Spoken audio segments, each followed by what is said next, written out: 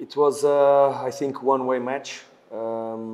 We prepared the game to have the control of the game since the first minute. Մենք պատրաստվել էինք խաղին, որպեսզի հենց ամենասկզբից դերեինք առավելությանը եւ հսկեինք խաղը, վերահսկեինք։ We knew that we had to be patient. We knew that we had to make a very good, fast possession.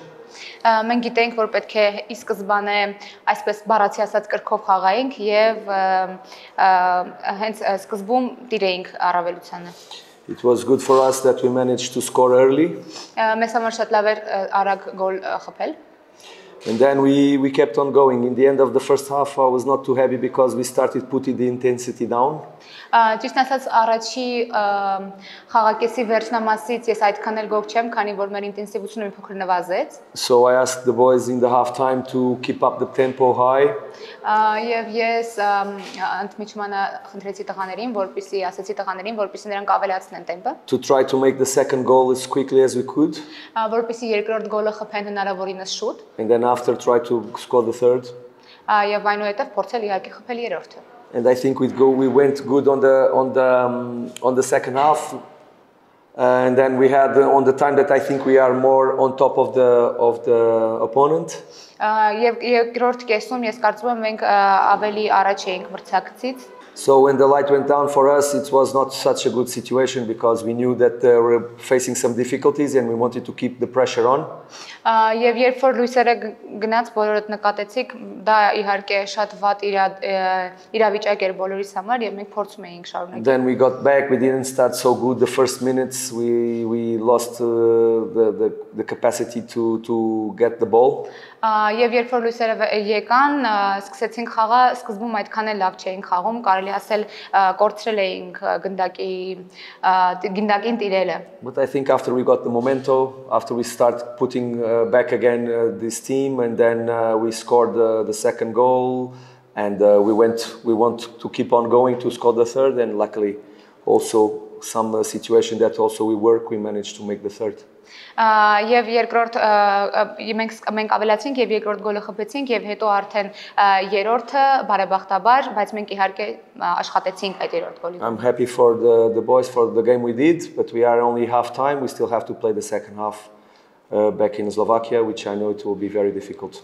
Ես ուրախ եմ արդյունքից, ուրախ եմ տղաների համար, բայց ես նշում եմ, որ սա ընդամենը առաջին կեսն էր, մենք դեռևս ունենք երկրորդ կեսը Սլովակիայում, որը ես կարծում եմ, որ շատ բարդ է լինելու։ Thank you.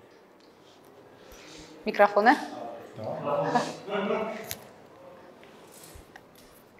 Ռոբերտ Մարկոսյան, ուրիշ ֆուտբոլ, շնորհավորում եմ հաղթանակի կապակցությամբ եւ այսպիսի հարց խաղի ընթացքում Գոր Մանվերյանի մոտ եզրափակիչ հարվածները լավ չէին ստացվում եւ 11 մետրանոցը հենց նրան վստահվեց, արդյոք դա մարզչի որոշումն էր եւ արդյոք մի փոքր ռիսկային չէր այն։ Yeah, I think initially Gor was not so much in the game, but I think when we changed at half in the half first around 25 minutes, we changed him to the right side, and I think he started to get his momentum. Ես կարծում եմ, որ մենք Գորին փոխեցինք արդեն նրա դիրքը վերջի 35 վերջի րոպեներին, նա ավելի լավ հանդես եկավ։ Gor is a very quality player. He has been showing this since the beginning of the season. Նա շատ որակապես բարձր որակներ ունեցող ֆուտբոլիստ է եւ կարծում եմ նա հենց մրցաշրջանի սկզբից դա ցույց է տվել։ Before every game we train free kicks directly, we train penalties, and Gor was set to make the penalty if there was a situation like it happened. Գորը մենք փորձել ենք իհարկե գոր ազատ հարվածներից եւ հենց 11 մետրանոցներից հաջողության էր հասնում։ And of course when you train and you see that he's good, I have plenty of confidence on him or anybody else. Եվ երբ որ մենք տեսնում ենք, որ նա լավ է գործում այդ իրավիճակում, եւ ես նրան վստահեցի բնականաբար։ I'm very happy for him because I know he was looking for to make a goal. Ես շատ ուրախ եմ նրա համար, որ նա գոլ խփեց։ And I'm sure with this penalty he will go one step more. Եվ հենց այս 11 մետրանոցը նրան մեկ քայլ առաջ կուղղորդի։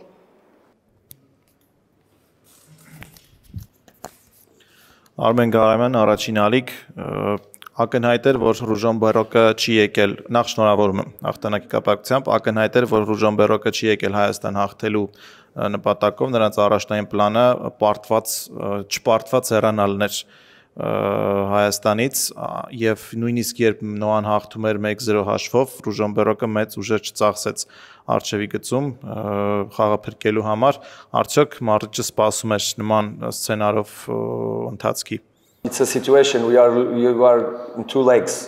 They are losing 1-0. They see that they tried to go up, but we don't let them.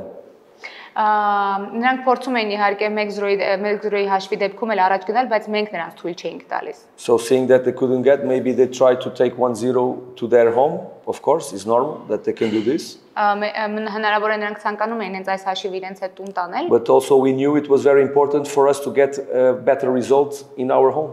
Բայց մենք նաև գիտենք, որ մեզ համար շատ կարևոր է ավելի լավ արդյունքով գնալ տանից։ That's what I said to the boys the second half. Also, when the light go down out, this is what I said to him. We need to keep pushing. We need to score the second goal. Հենց այս էլ ես իմ տղաներին ասացի, որ երբ որ լույսերը գնաց անջատվեցին, ես ասացի, որ մենք պետք է փորձենք եւ խփենք երկրորդ գոլը։ And then we kept pushing and we scored the third. Եվ այնուհետև շարունակեցինք եւ խփեցինք երրորդը։ Սուրեն Մելիքսեթյան, Fast Media, ես էլ եմ շնորհավորում հաղթանակի կապակցությամբ եւ եթե կարելի է երկու հարց։ Առաջինը Գրենիկ Պետրոսյանի մասին է։ Այսօր նրան փոխարինման դուրս բերելուց առաջ կարծես հատուկ առաջադրանք տվեցիք, որն էր այդ առաջադրանքը եւ ընդհանրապես Նոայում շատ լավ որակյալ լեգիոնականներ կան, ինչպես է Գրենիկ Պետրոսյանը զգում այդ լեգիոնականների մեջ մրցակցության մեջ եւ ինչ կասեք նրա հեռանկարների մասին։ Yeah, Granik, as I said before, he's a very special, unique player. I trust him a lot. He's also coming up in his performance. And we know which is the best time to use him. So when we put him in, we know that he has the capacity to 1-against-1 to make the difference.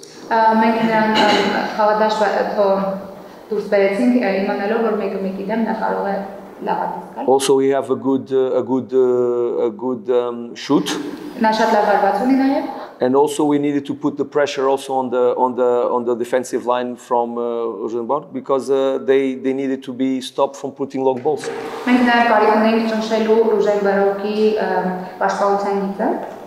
So I'm very happy for him. As I said, I'm very happy with the squad. Everybody's pushing 100%. Everybody's been important to us in this walk, in this way.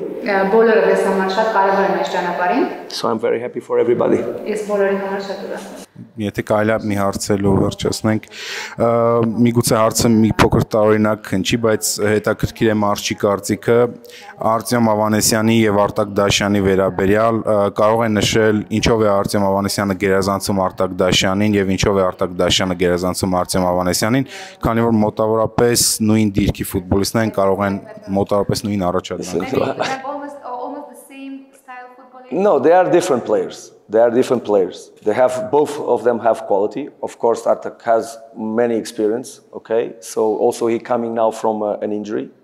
So in Artem is a different side of player. I trust them both. I know they can give us different things also in the game, but they are very quality players, and we want to help them to continue to help us, and that's it. I don't think they're the same kind of players. So this is why we have different players for different situations in the squad. When we build the squad, we try to look at the players that we have and to see in different scenarios of the game what they can give from one from the other. Because otherwise we don't have the same players just to have.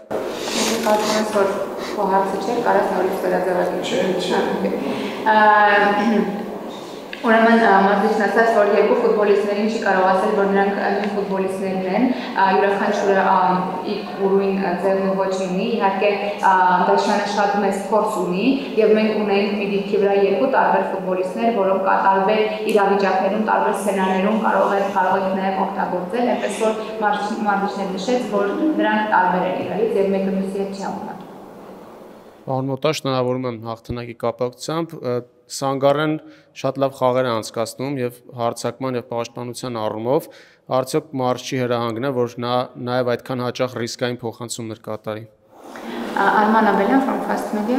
He also congratulated us. Thank you. The question is about Sangare. Sangare is playing in offensive and defensive line, he is playing very good, he mentioned.